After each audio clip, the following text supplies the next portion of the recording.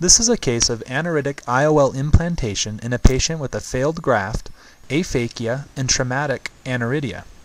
A diamond step blade set at 380 microns is used to initiate a posteriorly oriented scleral pocket, the dissection of which is completed with a crescent blade and extends approximately 2 to 3 millimeters posterior to the limbus.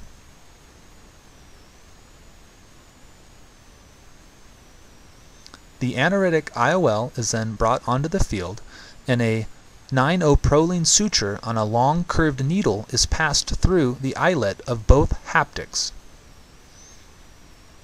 in preparation for implantation. Once the host cornea has been removed, a 27-gauge needle is passed approximately 1 millimeter posterior to the limbus, and the long curved needle is fed into the needle and pulled out of the eye.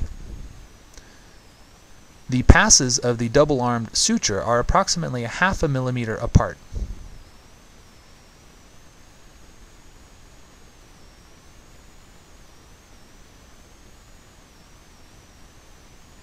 These passes are made full thickness through the previously dissected, posteriorly oriented scleral pockets.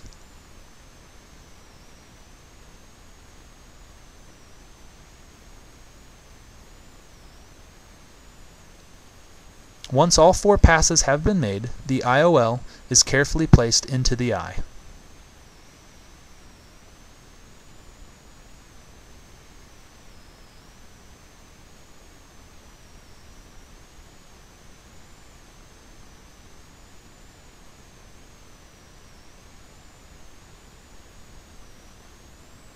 A Sinskey hook is then used to retrieve the ends of the sutures out of the scleral pocket once the needles have been cut off.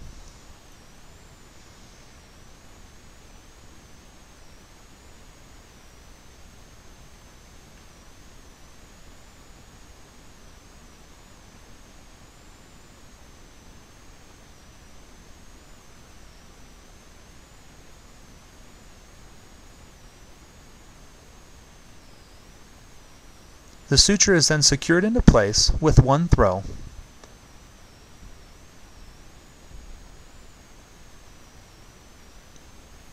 And again, the Sinskey hook is used to retrieve the ends of the double-arm suture out of the pocket.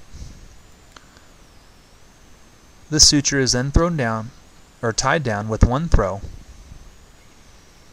so that the centration, tilt, and stability of the lens can be checked. Once this has been deemed appropriate, the sutures are tied down in a 2-1-1-1 fashion.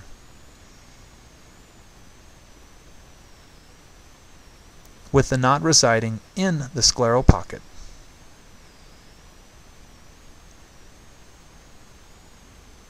The sutures are cut short.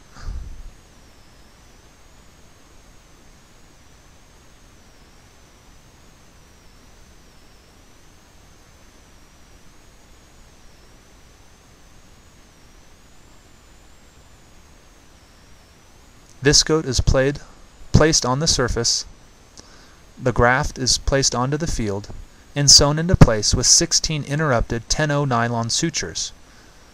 A collagen shield soaked in Zymar and dexamethasone is then placed on the surface of the eye, and the case is concluded.